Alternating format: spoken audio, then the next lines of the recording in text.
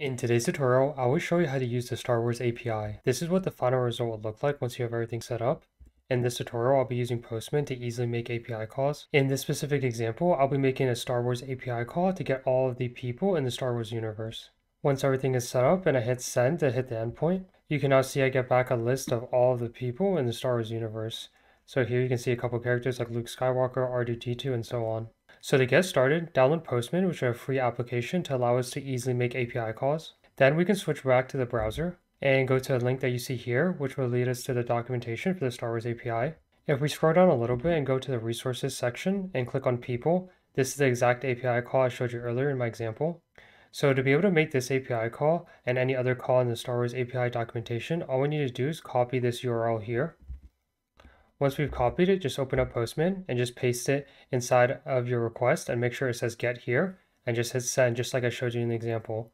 And once you've completed all those steps, you should now see the results for that specific API call. If we dig a little bit deeper into the results that we get back, we can see all the information about Luke Skywalker, such as his height, his mass, his hair color, and so on. If we go back to documentation and we scroll down a little bit, we can see that the attributes are listed here and they explain exactly what they mean. If we scroll back up in the documentation a little bit more, we can actually see that the exact API call that we made specifically gets all of the people resources. So it will return a list of all the people in the Star Wars universe. However, if you want to get just a specific character's attributes, you can also do that as well if you look right here. The only difference that we need to make is to add the ID to the URL. So for example, for Luke Skywalker, if we look back at the results in Postman and we scroll down a little bit to URL, we can see that there's like a number 1 here, and so that would be the ID for Luke Skywalker. So if we make another GET request, which I have set up right here, all we need to do is just add the 1 at the very end of the URL and hit send. And as you can see, now we're only getting back the information for Luke Skywalker. Another useful attribute is like the films attribute, which lets us know which film that the character was in. As we can see here, Luke Skywalker is included in like 4 different films. If we do command click and follow the link, and I already have it set up here, and then we just hit send, we can get more information about the specific movie that Luke Skywalker was in. In this case, its title is like A New Hope. If we go back to documentation and go back to the resources tab, we can get more information about the films that they offer for this API. And the structure of this film API is exactly like the People's API call that we just made. We can see that we can hit an endpoint that will get all the films, or we can specify an ID just to get the information for that specific film. So I'll just copy the URL here and then go back to Postman and I already have it set up.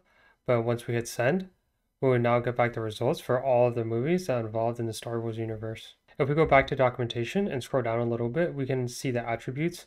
They get exactly what each of them mean. And just like the People's API call, if we look at the URL attribute, we can see that's like the hypermedia URL of this resource.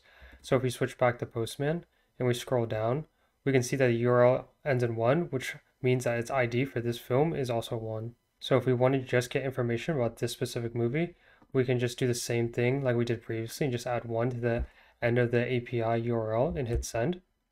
And once we do, we get the results back for just this specific film. And the last API call I want to show relates to planets information from the Star Wars universe. If we go back to documentation and just go to the resources tab and click on planets, we can read more about what this API will return to us. Just like the 2 other API calls, it follows the exact same structure where we can get all the planets or we can get a specific planet. So I will just copy this URL right here, which will give us all the information for the planet that has an ID of 1. And once I have it copied, I'll just go back to Postman and just paste the URL and hit send. Now I can see all the results for this specific planet, such as like the diameter, climate, gravity, surface water, and so on. And that is the end of the Star Wars API tutorial. Hopefully you found this video helpful. If you did, please like the video and don't forget to subscribe for more content.